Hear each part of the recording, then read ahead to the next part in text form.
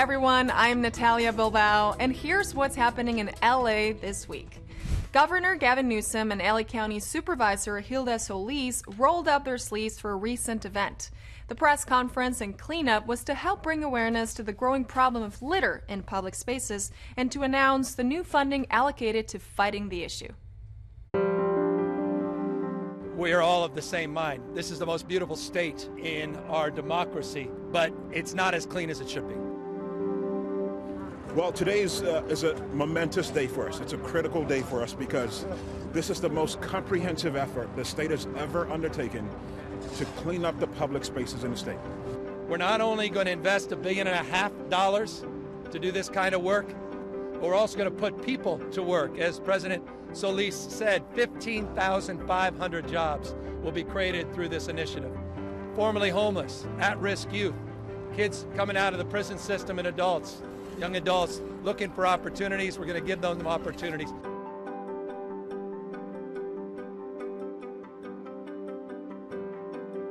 Estoy muy agradecida de estar aquí hoy día con el gobernador que nos está apoyando con fondos a limpiar estas áreas que están muy impactados, donde vive gente y también donde hay mucha basura, no solamente en el condado de Los Ángeles, pero en todo el estado. También va a reparar fondos para hacer y crear trabajos para las personas muy impactadas que viven por acá.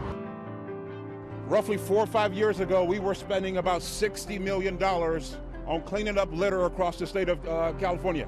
Within the last 2 years alone, we've gone up to $110 million annually to clean up litter across the state. Part of what's exasperated the challenge for us, no doubt, is the fact that the pandemic hit as well. We saw up to nearly 40% increase in trash being generated across the state, and a lot of that litter, that trash that's being generated, unfortunately ended up on a lot of our right-of-ways.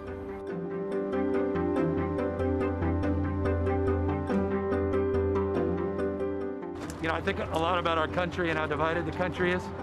And at the end of the day, people coming together and getting out, rolling up their sleeves quite literally and doing work side by side other fellow leaders in their community.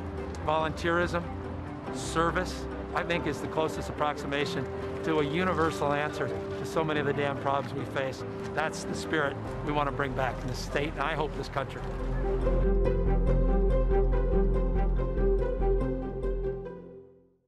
This is one of 2 ribbon cutting for Supervisor Solis this month. We'll see her supporting energy efficiency with a beloved local market later in the program. And while Governor Newsom promises sweeping changes and resources against littering on a state level, there are folks in District 14 who are showing a little TLC to one of their own local landmarks. Channel 35 was there to catch the Heidelman Stairs cleanup. Take a look.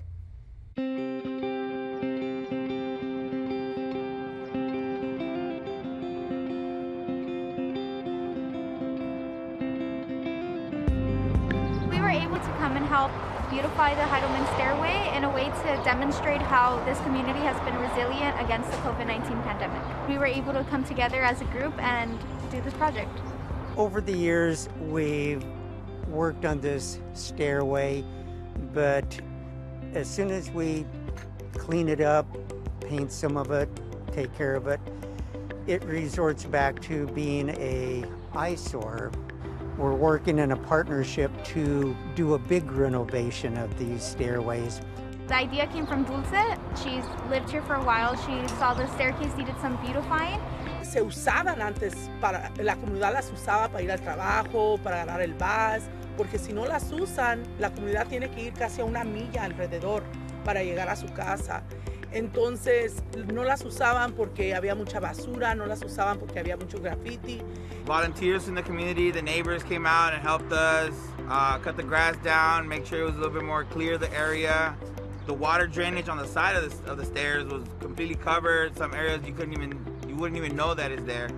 A lot of people talk about asking the city to do X, Y, Z to make changes, but this entire project is all local people deciding to take their own time to actually make a lot of these things happen, and they're able to transform something that some of them didn't even know about, and now a lot of people are going to use, and who knows, it could be a destination, a landmark. Team Cedillo hosted a wellness fair at the Westlake Community Garden in District 1. Attendees were treated to free books, groceries, and haircuts. And for those who still needed to get vaccinated, healthcare providers were on site with free doses. No waiting required.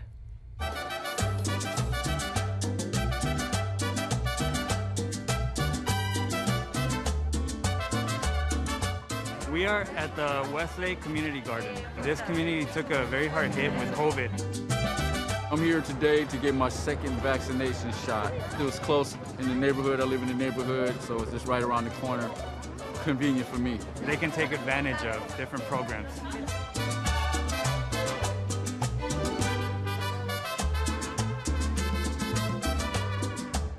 Whether you're, an immigrant or a person that lives here, we all try to come together, and I see that the Los Angeles City and the county is doing a great job of that, because not only that they help the community, we live here.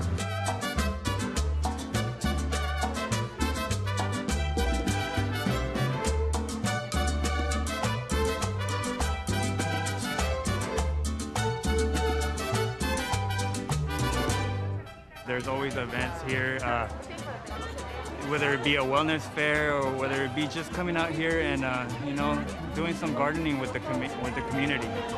Es importante porque así también nos ayuda también un poco de lo que puedan dar, pues.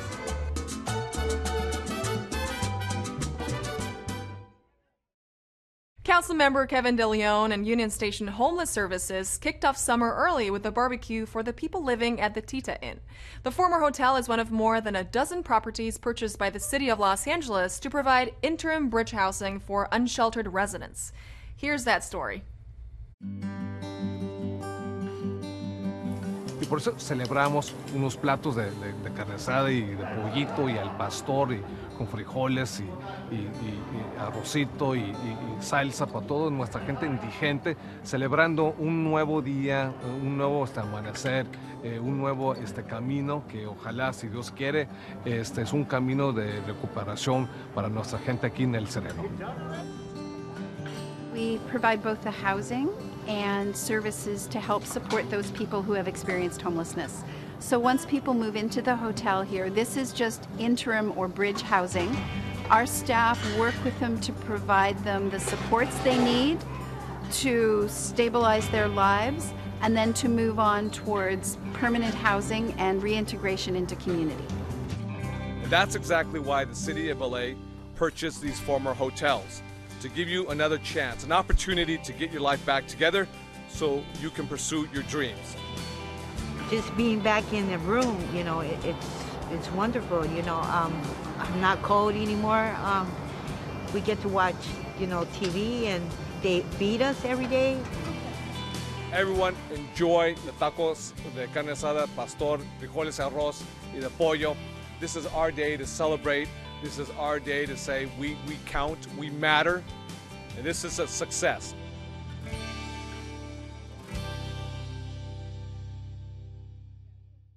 And while Councilmember De Leon helped to serve up carne asada in District 14, Councilmember Kern Price cut the ribbon on a new multifamily bridge home site in District 9. Mr. Price was joined by LA County Supervisor Holly Mitchell for the grand opening of Lillian Mobley Family Housing. Take a look. Today I'm thrilled to present the Lillian Mobley Family Housing project. This is really a model facility, and as you take a look around, you go upstairs and go inside and you see outside here, it's obviously kid-friendly and pet-friendly. We want it to be a place of comfort and a place that the folks can call home to get off the streets. Far too many families in Council District 9 and Supervisorial District 2 are in need of beautiful transitional housing just like we see here.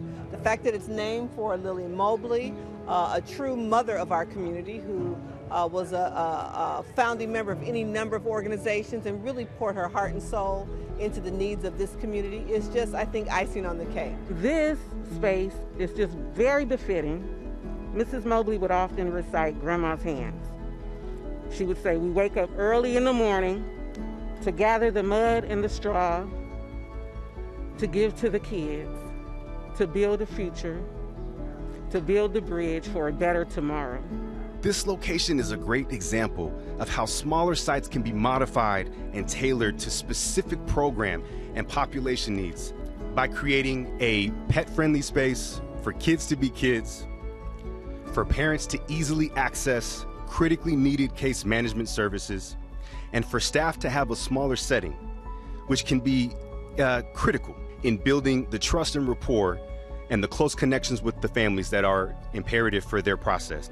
This program has shown me that they are helping people like me and others in this time of our lives, especially in a pandemic where a lot of us are still trying to find homes. We're still trying to get jobs, and they are making it a way for us to be able to talk to people so we can get that second chance that all of us are really working hard to get.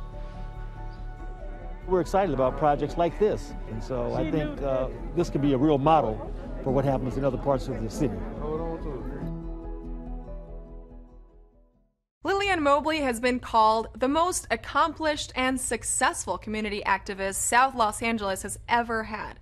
She is credited with helping to establish Martin Luther King Hospital, the first major hospital in the South Los Angeles neighborhood. Council District 14 comes together for a community cleanup. Council President Nuri Martinez honors activist Angel Aviles, and Council Member De Leon holds an impromptu swearing-in. These stories up next on City Beat. Councilmember Kevin De Leon has partnered with the Labor Council for Latin American Advancement to help with cleanup efforts in his district. Within the perimeters of this area, which is Cincinnati Street here, right in front of the Boys and Girls Club, this is a large neighborhood, Ball Heights, right here. So we're targeting our neighborhoods within an 8-block radius in this immediate area. With brooms, shovels, gloves, and trash bags, it was a very productive day. Community volunteers, LCLAA, and Councilmember De Leon came together to clean and improve public spaces that have been neglected, vandalized, or misused. This neighborhood cleanup in CD14 was more than a one-day event. It is a commitment to keeping trash and other waste, graffiti, and neighborhood decay under control. For more information on the Labor Council for Latin American Advancement, visit their website at lclaalosangeles.org. Angel Aviles is a fixture in Latin pop culture. She is an author, transformational life coach, speaker, and founder of the lifestyle brand Living Firm. Angel was recently honored with a certificate of recognition for National Mental Health Awareness Month from Council President Nuri Martinez. In 2020, Angel released the inspiring memoir entitled Too Happy to Be Sad Girl, a nod to the iconic character she portrayed in the 1993 cult classic film Mi Vida Loca. Too Happy to Be Sad Girl is a self-help book that does more than share Angel's profound journey and personal experience with depression and anxiety. Angel's book aims to empower the Latin community to develop more dialogue about health and wellness. Councilmember Kevin De Leon took great pride to swear in a new attorney-at-law, Felipe Garcia, for the city of Los Angeles. Felipe Garcia took the oath in a small yet intimate ceremony that is his final step to the privilege of practicing law. Councilmember De Leon recognizes that attorney-at-law Garcia will protect and defend all rights while providing access and a voice to those who need it the most. Being one of the barsters now newly admitted in California, I hope to bring more access to those folks who generally go underrepresented. For more information, visit councildistrict14.com.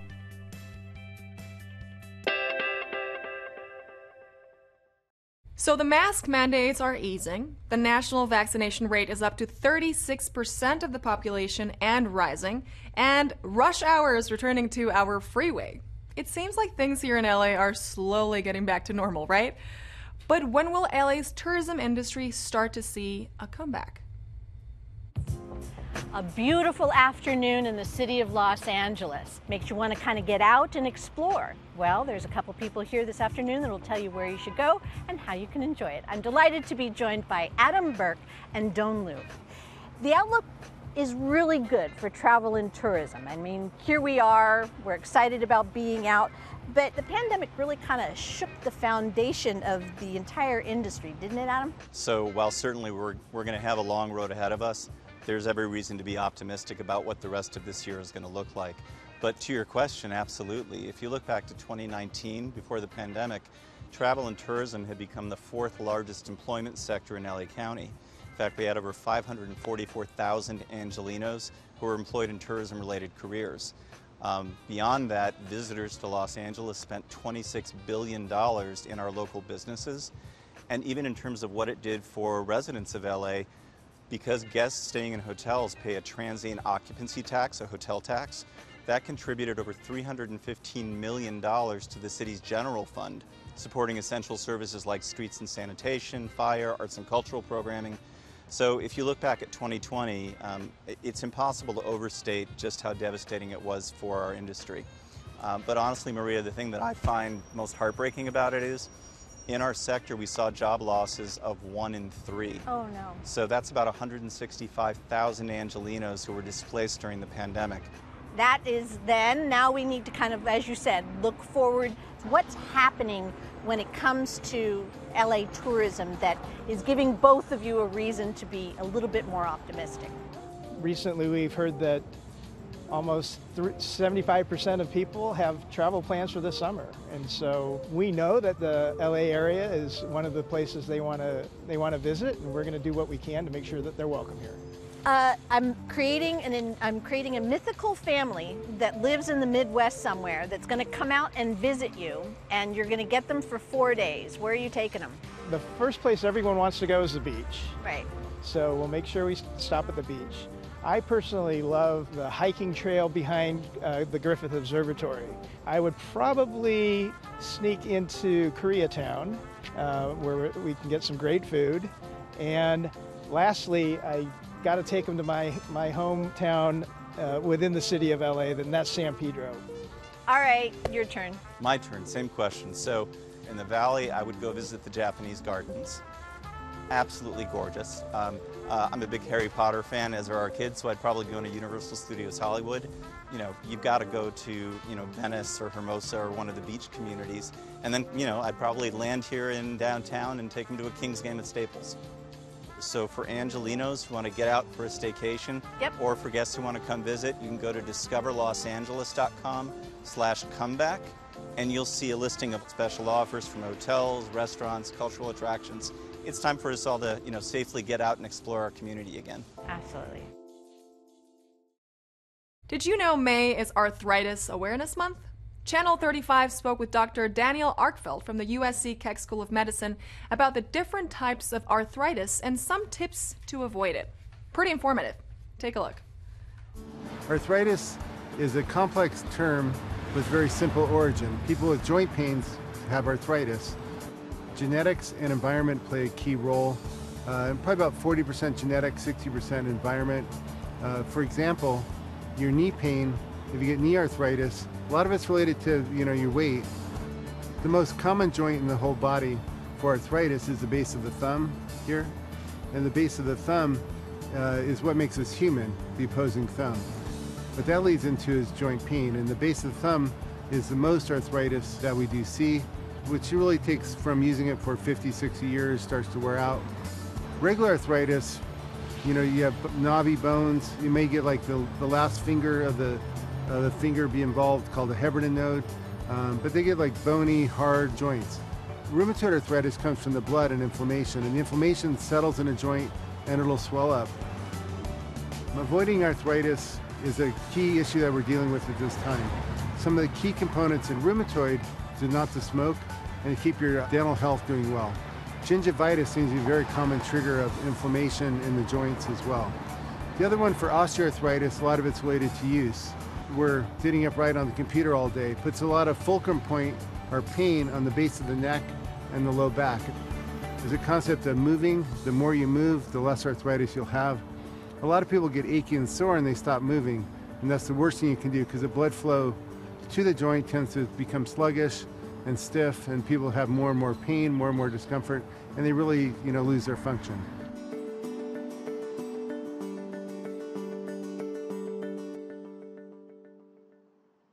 It has made its way across the globe, heralding a message of efficiency, sustainability, and eco-friendly water travel. And it has finally reached the shores of Los Angeles. Channel 35 was on hand to check out Energy Observer, one of the world's first fully functional examples of carbon emission-free travel.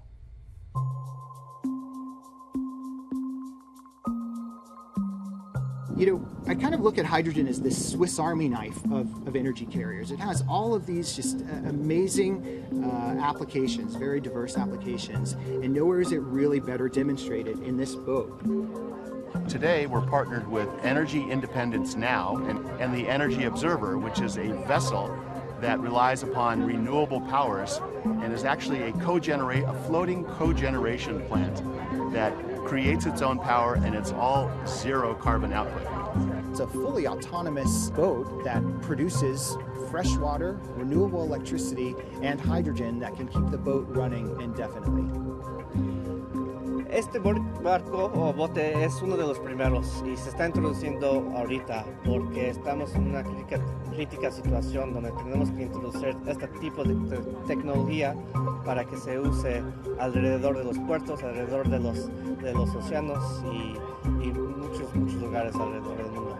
It's so important to see all the different uses of hydrogen as an energy storage device because we know batteries have limitations and we need all of the solutions we can to get renewable energy into vehicles.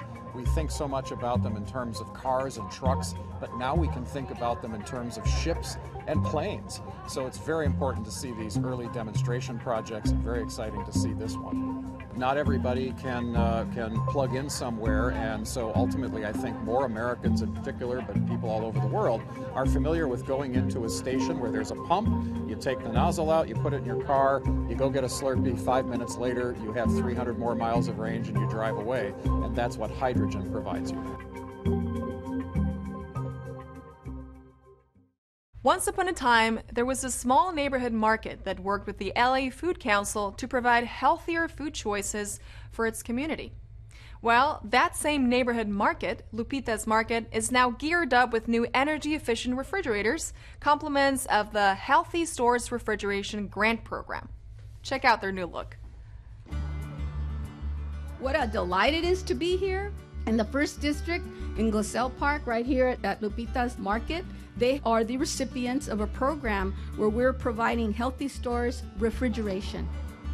It's a program where we obtain grant monies from the state so that we can provide small businesses, local businesses, with new energy efficient refrigeration systems that are custom for their business. Para nosotros poder despensar de refrigeradores que son demasiado caros. So, para nosotros esta oportunidad fue buena. Una, porque nos ayudó para pagar menos en la electricidad. Otras, porque es algo limpio, más higiénico, nos ahorró mucho dinero. En esta pandemia ayudando a los pequeños negocios que son más necesitados, porque si tú caminas acá hoy, tú no vas a ver donde hay tienditas aquí que tienen cosas aquí frescas. Y esto es bueno para la salud de la comunidad. Y por eso estamos aquí. ¿Sí me entiende? Porque nos vamos a ayudar nosotros como vamos a poder ayudar a la comunidad. Nos vamos a mantener la verdura más fresca y luego va a ser algo más limpio y más natural para nosotros. We currently have done about 22 stores throughout the county. By next year, we're hoping to reach 80 and to go beyond that for a lot of the small businesses.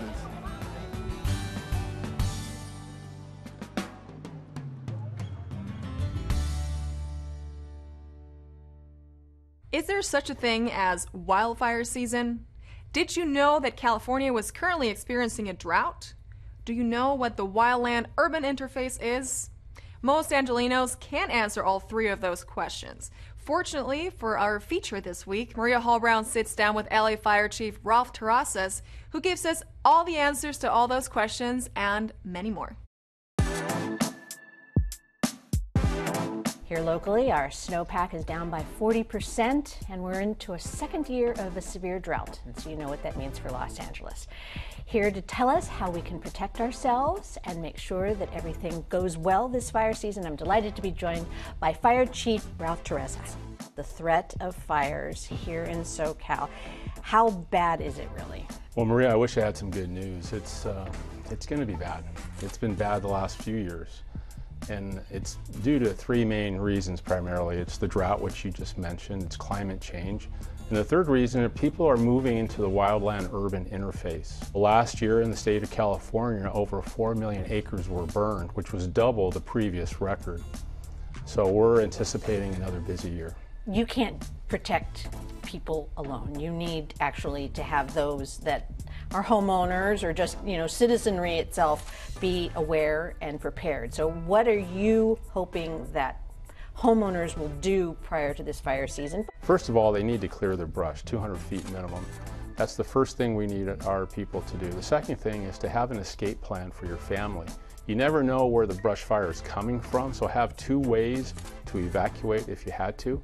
Extra garden hoses, attached around the house. Does that help you? Well, if there's nothing else, it is a help. Our hoses are larger diameter and flow a lot more water, but typically when the system is being drained by multiple engines pulling water out of the hydrants, the pressure is very low. I see. But I would encourage people, if you have a hose, to have it ready. Those are rubber, and of course they're going to burn, but sometimes you never know. It might be a tool that you may need. Celebrate Asian Pacific American Heritage Month with the LA Public Library. Learn expressive portraits with artist Siri France, and join in for the Teen Racial Diversity Book Club. All this up next on Things to Do. The Central Branch of the Los Angeles Public Library invites you to celebrate Asian Pacific American Heritage Month. Join other kids aged 5 to 11 for a fun afternoon of reading and cultural awareness, followed by an easy art project. All that's needed to participate is paper, scissors, and whatever you have around the house. Don't miss this free online event. The LA Public Library's Asian Pacific American Heritage Month celebration will happen Thursday, May 27th, beginning at 3 p.m. For more information, go to lapl.org and check out the events section. If your teenager is an aspiring Picasso or Kahlo, well, listen up. Los Angeles-based artist Siri France will be offering a limited-time course called Expressive Portraits. This class invites young artists to explore expression and emotion in portraiture while learning fundamental drawing techniques. Designed for teens aged 13 to 17, this live Zoom class will help students learn how to create expressive portraiture that evokes story and emotion. Expressive Portraits with Siri France happens Thursdays from 4 to 5:30 p.m., beginning May 27th. For more information on how to enroll, look for the listing on eventbrite.com. The Cahuenga Branch Library invites her teens to the Teen Racial Diversity Book Club. Join in via Zoom to discuss popular teen literary works that celebrate diversity and deepen our understanding of equity, inclusion, and justice. The book club, run by teens, was created to help other teens discover books written by people of color. Teens ages 13 to 17 are welcome. Be sure to check out the Teen Racial Diversity Book Club, happening Friday, May 28th, beginning at 4 p.m. For more information on how to participate, email mmarone@lapl.org for the Zoom invite. And that's a look at some virtual things to do.